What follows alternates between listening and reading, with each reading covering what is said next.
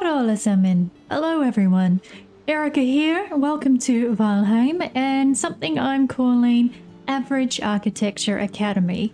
It's going to be a real-time build-along series. We're going to do some really basic builds to get you started with building in Valheim. If you're new to the game or you've struggled with building in the past, hopefully you can find some good tips here.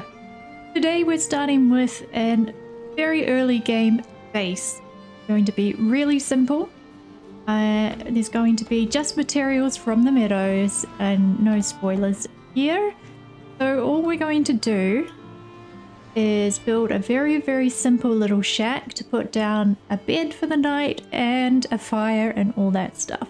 It's only going to cost us less than 100 wood, hopefully, if I've got my maths right.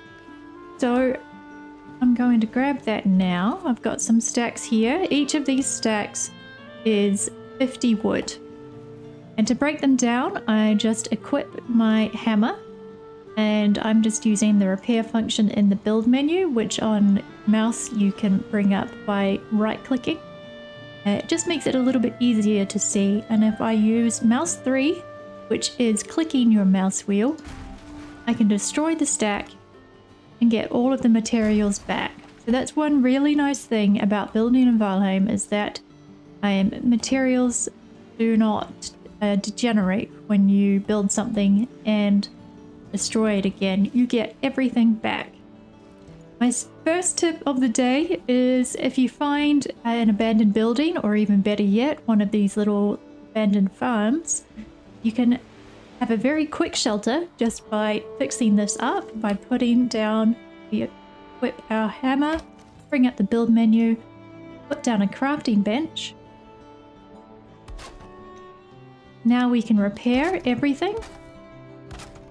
We can also bring up the build menu and see we have other build pieces to use that require the crafting bench. And if we put the hammer away, we can interact with the workbench because it is under a roof and has sufficient shelter from the elements. So that's really handy to do and provide a nice shelter for day one. The other useful thing about finding these structures is that you can dismantle them, again by putting down a workbench and removing the pieces, and you have not only free wood, but a lovely flat spot to build on. At the workbench you can also make a hoe. A hoe will let you level ground, but if you again right click to bring up the menu, you have the option to raise ground using stone and a workbench, and the option to pathen. So pathen will remove things like grass, but it will not manipulate the terrain. It will still follow the contours of the land. If instead I choose to level ground, you'll see this little circle, and it levels the ground I'm selecting with the ground I'm standing on, or it will do its best to. It has limits. Okay, if you see here the little line coming up, it's going to try and raise the ground to that level. If I click once, that is the maximum height it's going to go to. That's actually done quite a bit, which is good. But not all ground can be raised that much, which is where the raise ground feature itself comes in. We're not going to bother with that today. Find yourself a relatively flat spot, flatten it some more if you need to, and then everything else should be with the build hammer. So this is a very simple little base, as I have said. And the first thing we need to do is put down a workbench. You'll see that all of these pieces are grayed out, even though I have sufficient wood. And that's purely because if you look down the bottom, you'll see flashing workbench none. So we put the workbench down first. The workbench is used to craft some items, as well as repair items that have been made at a workbench. We can't use it without a roof and sufficient shelter, so we could put it in the building there, but if you don't have another building nearby, an easy way to do it is to put one wall on the side.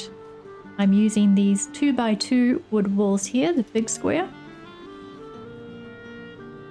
Put two more along the back, and and another on the other side, rotating with the mouse wheel. Take care of the grayling. And then put on a thatch roof O corner 45 degree. Just rotate that until it wants to snap into place at the corner, and then rotate it the other way so that the beams cross at the top. And you can theoretically interact with the workstation. If it tells you it's too exposed, try putting another wall in and you should be fine. Here I can repair my tool.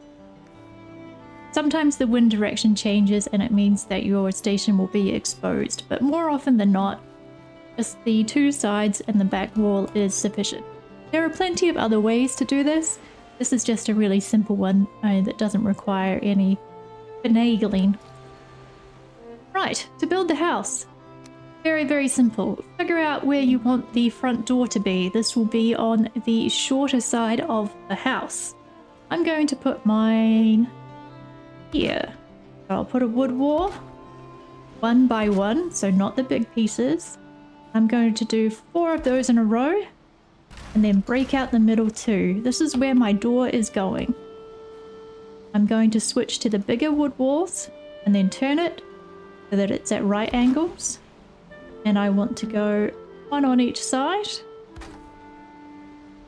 Back to the little walls, 1 in between.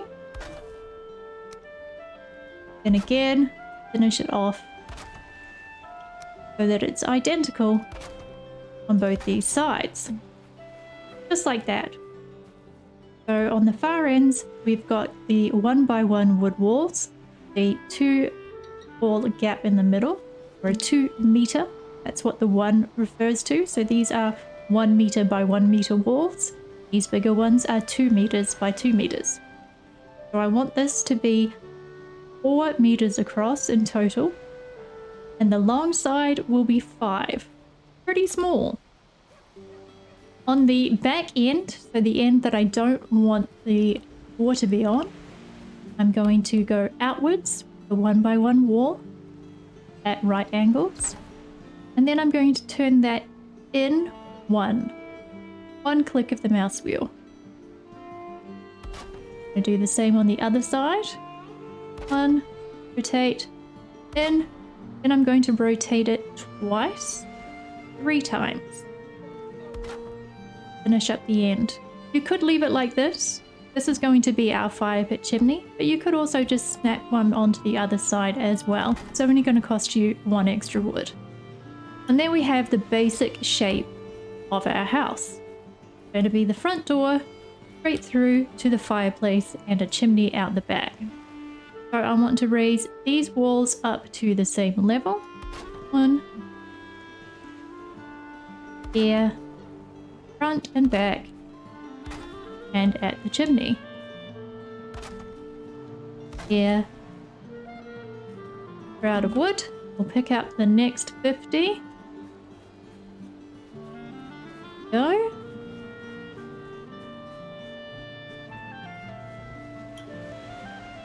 One, 2. I find it easier to go from either side. Snapping points at the end can be a little bit wonky. Side note, if you don't want something to snap, hold shift. And that toggles the snapping. Remember to hit tab to go into your inventory and eat as you're building, because you never know what might happen. Right, now we need to put a roof on. You could just go again with the 45-degree roof corners on the ends here. And that would be sufficient, but the clearance, if we put this here, clearance is a little bit tight for me. Makes me feel a little claustrophobic. So what I'm going to do is get a wood pole 1 meter and put it in every corner. Just like this. Then I'm going to grab the 2 meter wooden beams and frame this out. Just like this. Actually, forget these ones here. Forget those ones, we've got a trick to pull.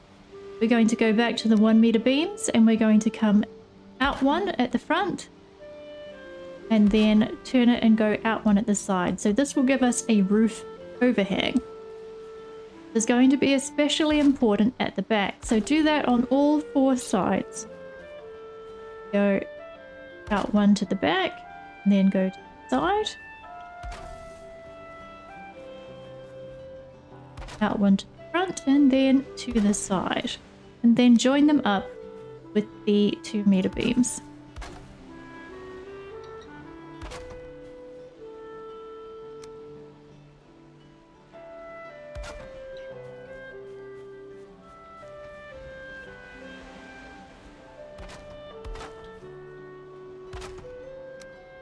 You'll notice that some of these pieces, when I highlight them, are blue, some are green, and some go all the way to red.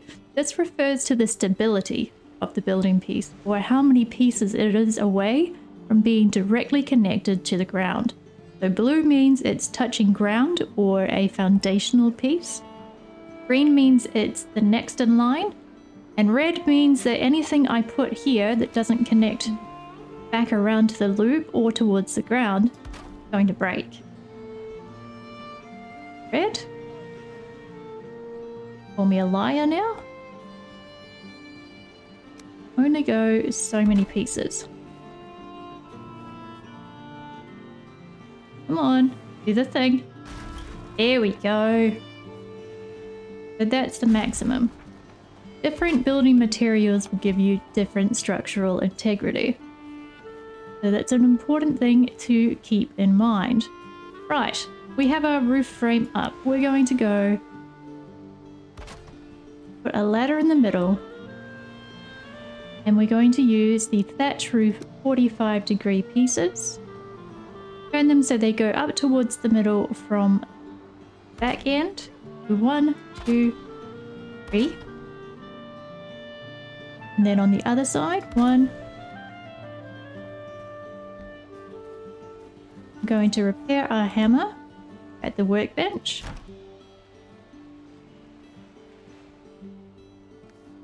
And then we're going to dismantle this workbench station because we need the wood. We want to keep this under 100 wood if possible. We're going to move the workbench inside. So we put the workbench back down here. Anywhere is fine, we can always adjust later. And then we want to complete the roof on this side. 1, 2. Don't worry about the front at the moment, we can get to that later if we need to. But we do want to take these beams out. So this one, and this one, because the roof pieces will connect to the side beams that we have here. They don't need edge beams. They can look a little bit tidier. But right now we're focusing on maximizing how much we can get out of the wood that we've already gathered. And we still need to finish the roof up here.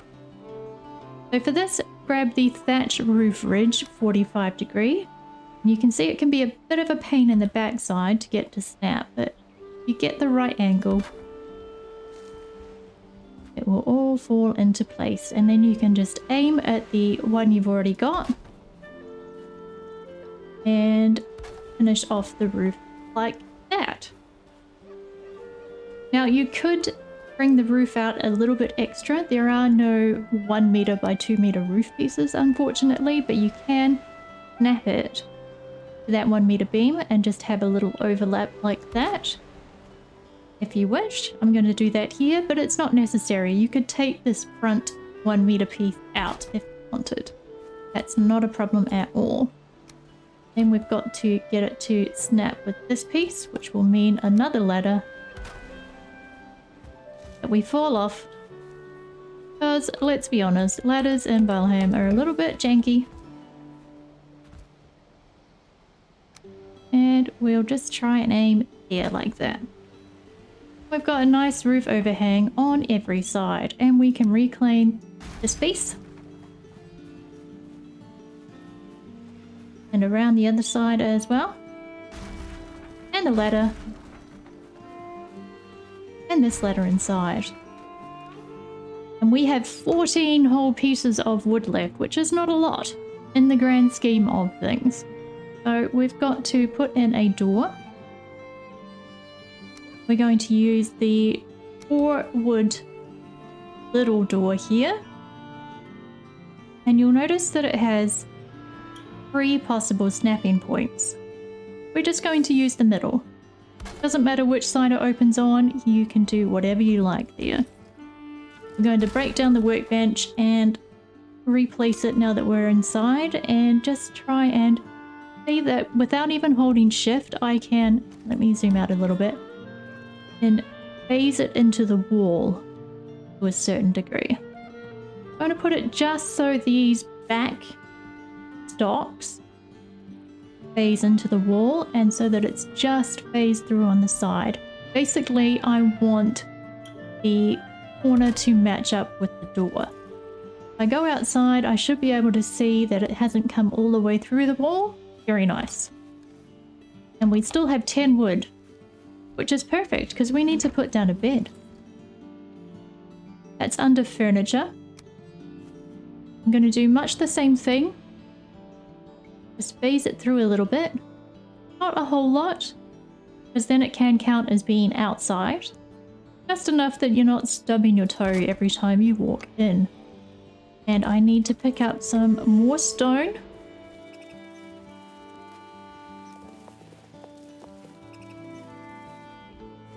Now that we have 5 stone and 2 wood, we can put our fire in the chimney here.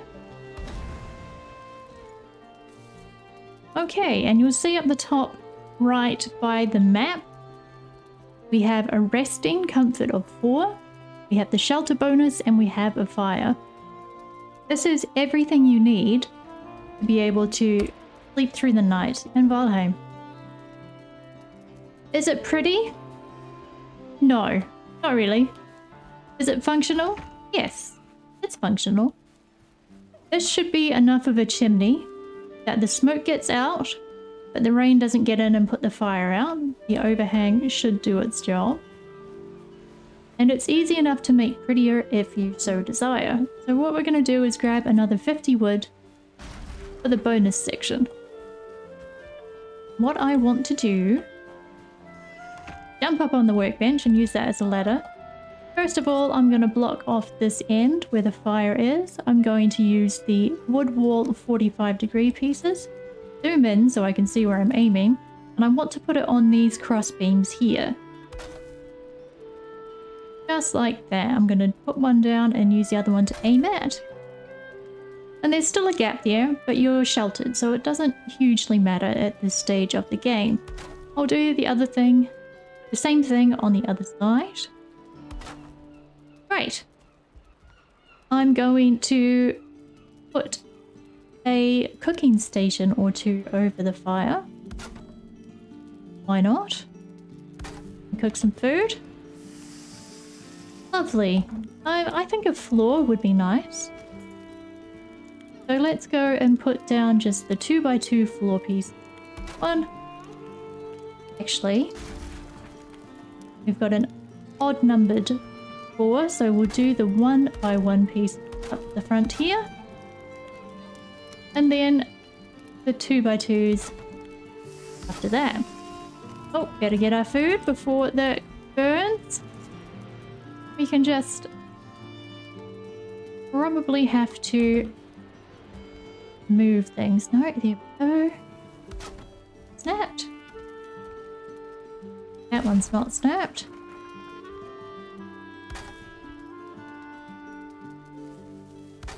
Fall into place. Didn't even have to move anything. And we still have 26 wood. So let's do a little bit of trim in here. Let's cap this off. Make the edges look all nice. 1, 2. That. A bit of that. Very nice. Then I'm going to put... Oh, I've got a seagull flying through. That was a bit rude, wasn't it? We'll go 1, 2, 3 pieces there. Build ourselves a couple of windows. Got 4 pieces left. We can do 1 wall right now. So I want to grab the wood roof cross 26 degree. And they can be a bit fiddly to snap, but if I aim it at the middle of this bottom beam, it will snap into place where I want it. Here we go.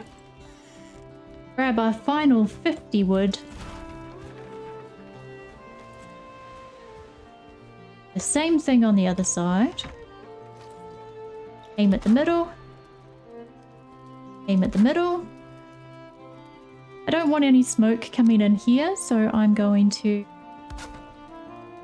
put a wall across there and trim it in.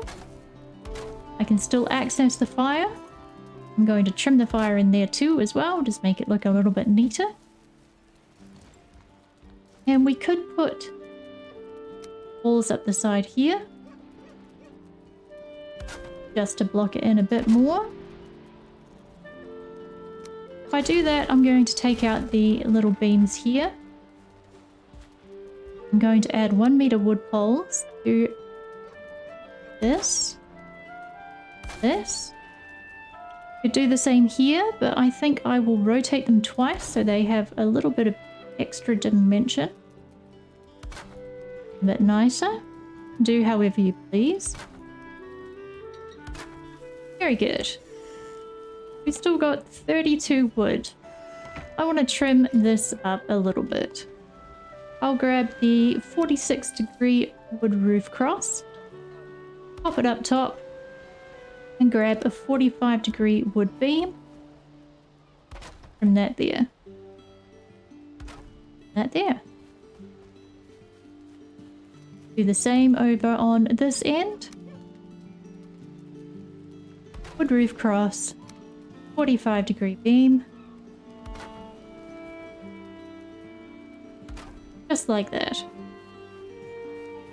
And that's not too shabby. It's already looking much nicer than it was before. I want to also bring these poles down to the ground just to finish off the corners of the house. Nice and simple.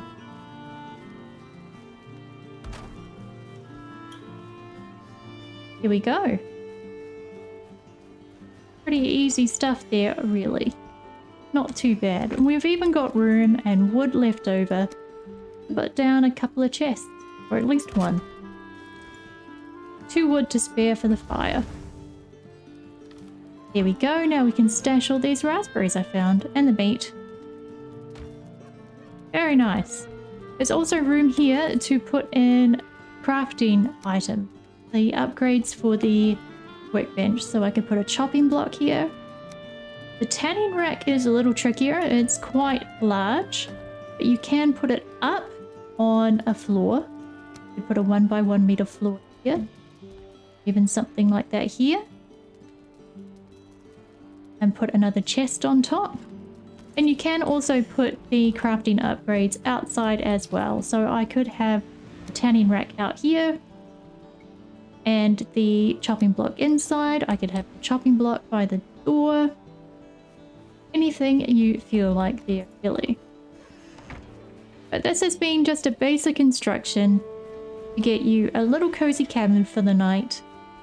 You want to start experimenting but don't really know where to start and want something that is going to serve you well while you figure out what you like to do with building in Valheim, because there are so many possibilities, and I'm going to leave a bunch of links down below to some really amazing building channels who do pretty things instead of functional things. I try to do pretty things every now and again, but really, as long as I've got a fire and a roof over my head, I can't complain. Well, that's it from me today. I hope this has been helpful. If you have any questions, please leave a comment down below and I'll do my best to reply. If you're new to Valheim, welcome. I hope you have fun. There's an amazing community out there that will be really happy to help you with anything you like. Yes. Until next episode of Average Architecture Academy in Valheim, I hope you stay well. Kite.